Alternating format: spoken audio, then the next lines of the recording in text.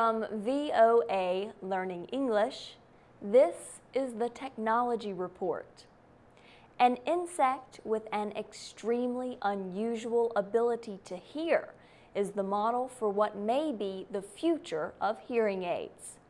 The insect, a fly, behaves like a parasite, an organism that lives on or in another organism called a host. This exceptional fly places larvae, a young fly, onto a cricket host. The larva digs into the cricket and eats the insect from the inside out. The yellow fly is native to Central America and the southern United States. It finds its larva host by listening for the cricket's sound.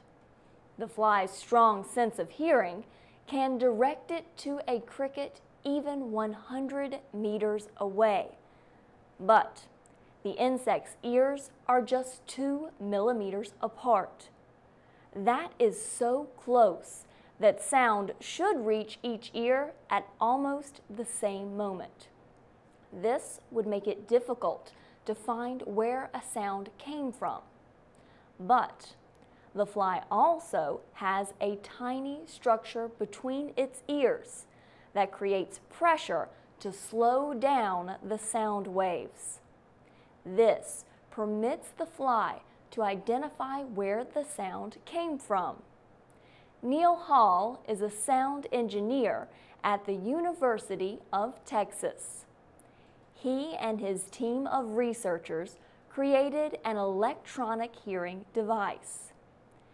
The team made a silicon copy of the fly's ear structures. They used materials that can turn mechanical pressure into electricity. The device requires little power as a result. This means it would be less costly to use. Mr. Hall says the device could improve hearing aids in the future. He says it also could have military and defense uses. But he says more research and development work is required.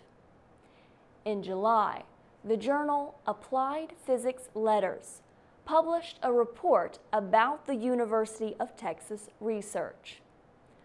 For VOA Learning English, I'm Carla Babb.